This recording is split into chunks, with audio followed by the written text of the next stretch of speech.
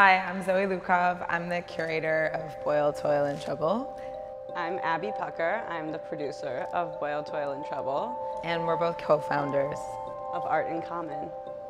Art in Common is an organization that exists to change the conversation around what contemporary art means and who it's for.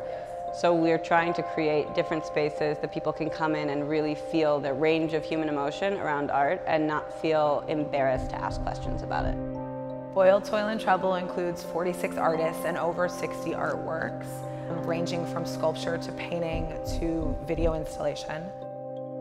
I hope that when people come into the space, they're able to really sit with the works and also understand the conversation that I think Zoe and I are trying to have with this exhibition.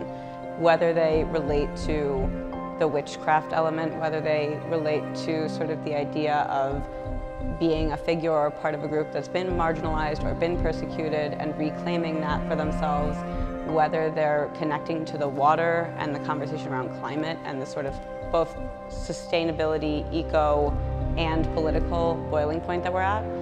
I just hope that everyone takes away sort of their own interpretation of the show and feels like there isn't a right way to see this show. It's been great to work with the Miami Design District. There's so many other spaces in this area and stores and shops that are creative in different ways. And so it's really cool to have the conversation between all of these different kinds of spaces and have people come in here and maybe have an experience that they didn't expect to have.